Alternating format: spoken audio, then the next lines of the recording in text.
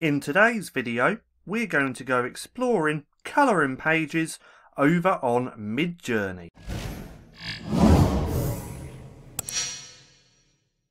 Now, if you already have the Midjourney bot within Discord, then you want to connect to the Midjourney website app. Now, first of all, you want to come to midjourney.com.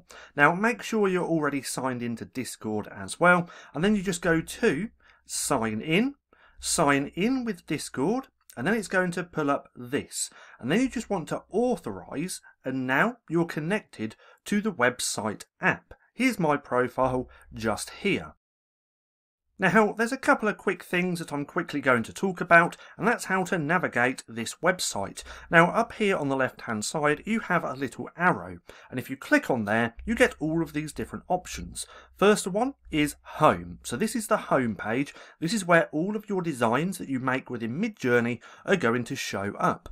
Then you're going to have the community feed, and that's where we're going to be exploring colouring pages. Then you have your own personal feed. So if you decide to follow people here on Midjourney, their creations are going to show up in your own personal feed, and we're going to talk about that later on in the video. Then you also have bookmarks. I haven't used this feature, but it's still a great one. Then down here you have some tools. You have the map, like so. You also have ranking. You have archive as well, where you can see all of your creations at a quick glance.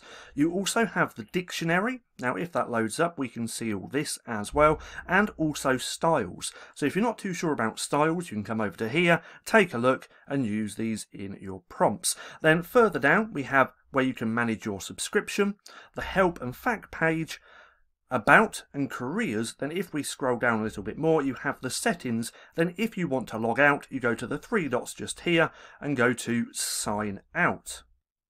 So with that out of the way, let's go ahead and start exploring. So let's go back up to here. We're going to go to community feed. Now let's just click on that little arrow like this. So this is pretty self-explanatory. This is the community feed. So if you do not have private enabled on your subscription, or if you have a free account with Midjourney, then all of your creations are going to show up just here. Now, me recently, I actually changed to private. So if I just do / and go to info, and then let's just click enter. Let's just give that a quick second. There we go. We can see that right here, visibility mode, I'm on private. So now all of my creations up here and over here are all going to be private. Now all of my previous creations, like all these ones down here, these are all public. So every single thing that I've created here, you can actually find in the community feed. But remember, unless you have private enabled, I believe it's an extra $20 a month, everyone is going to be able to find your creations. And you can find all of those creations through here in the community feed. Now right up here we have a search bar. So anything that you want to find, you can just type it in. So for this example, let's go colouring page. Now if I click enter, it's going to pull up all of the creations with colouring page in the prompts and show you those creations. So now if we start scrolling through, we're going to see all the prompts that have used colouring page. Now one thing I like to do as well, because a default setting is the upscales. Now if we go on here and click to all, you're going to see a lot more creations. Now if we scroll down, we can actually see what other people's colouring pages look like. So we have submarine, looks like a firefighter, so that's thick lines. White steampunk soldier, so it's not a firefighter, but now we can keep scrolling and taking a look. And you're going to actually see some really nice creations. Look at this one. So this is a black and white digital colouring page, owl, pure black, pure white, symmetrical, thick lines. Now what you can do as well is click on these three dots and you can go to copy command.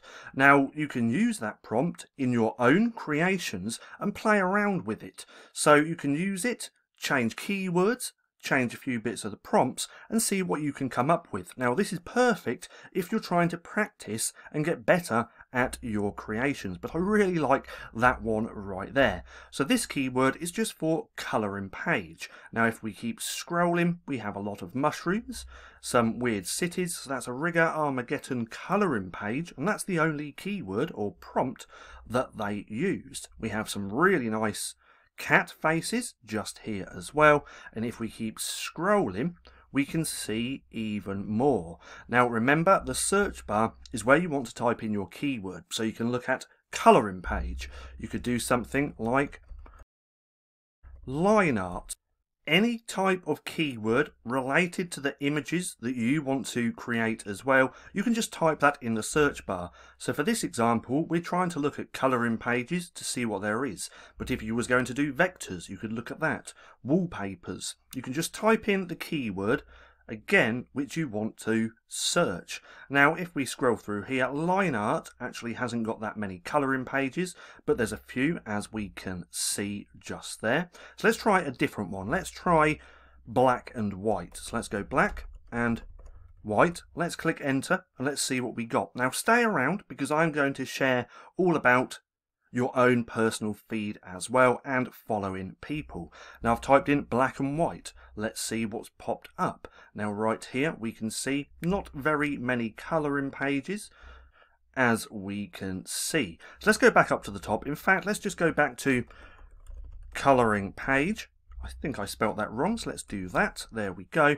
Now from here, if you actually find some creations that you like, you can always follow the creator. So let's try and find one of these that I have not followed. I think this one. So let's click this, open in a new tab. Just give that a second. There we go. Now on here we can look at the upscales or we can look at all.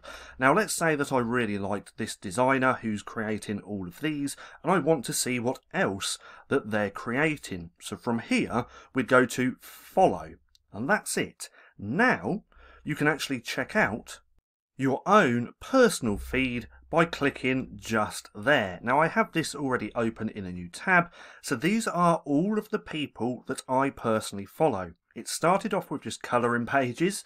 Now I follow people who create characters, who create digital wallpapers as well, but this is just really helpful because now all of the people that I follow is just showing up in my own personal feed. Now if we scroll down, in fact, let's go back up, let's change the upscales to all, there we go, and now I can see at a glance all of the creations that people have been creating that I personally follow. And if I really like the design, I can check out the prompt, see what keywords that they used, and then see if I can create something better. So as I said, I follow lots of different people creating lots of different things, but we can actually see all of the people that I follow that also create colouring pages. Now if we keep scrolling down, we can see all of these creations. Wow, look at that. So this is a beautiful lion, charming smile, elegant jacket, and so forth. Now that really looks good. Now if we keep scrolling, we can see some more. He has some more lions and so on. So let's just keep scrolling through so we can see all of the creations by the people that I follow. So we have some alien stuff, some Spider-Man. Now it's all well and good playing around on Midjourney using Spider-Man, Disney, Pixar, things like that, but if you ever want to create and sell colouring pages using Midjourney, then I highly suggest staying away from trademarks, copyright and stuff that you obviously know belongs to someone else. So something like a Spider-Man colouring page is a no-go if you do try and plan on selling your colouring pages. So please keep that in mind as well. Now if we scroll down, there's more aliens. We have an eagle, more eagles. So that actually looks really good. We can see colouring book page, figured outline, clean simple line art of an eagle. Now if I wanted to check out the rest of his creations, I could just click here, go to open a new tab and then check out the rest of his creations. But again, I actually just like this personal feed because now everything pops up from the creators that I follow. Now, I have been following people who also make digital wallpapers, so let's see if that comes up at all. I think I'm only following 1 or 2 people, but look at this. Things like this is amazing. So a watercolour floral wreath. You could probably create things like this and sell it on Etsy, Creative Fabrica, Creative Market, and places like that. With AI art, there's so many different ways that you can profit from it. Now, if you want me to create a video all about that, because I've been learning a lot over the last few weeks, then drop a comment down below letting me know. Ha, look at that. So that's a cute kawaii style panda. Doesn't quite look right, as we can see just there, but nonetheless, it does look good. Now, if we keep scrolling down, here's some of the wallpapers which I was talking about.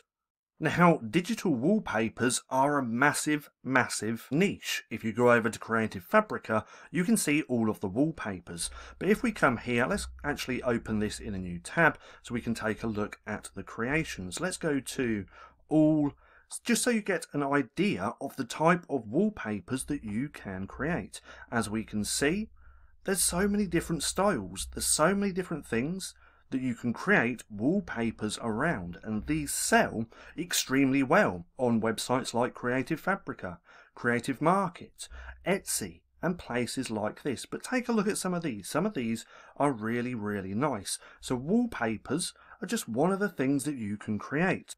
And Midjourney have made it even easier to create them, because you can actually create seamless patterns within Midjourney using dash tile.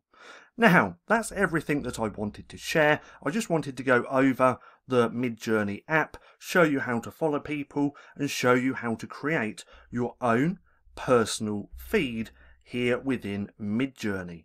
Now, I hope you enjoyed the video. If you did, don't forget to give me a thumbs up.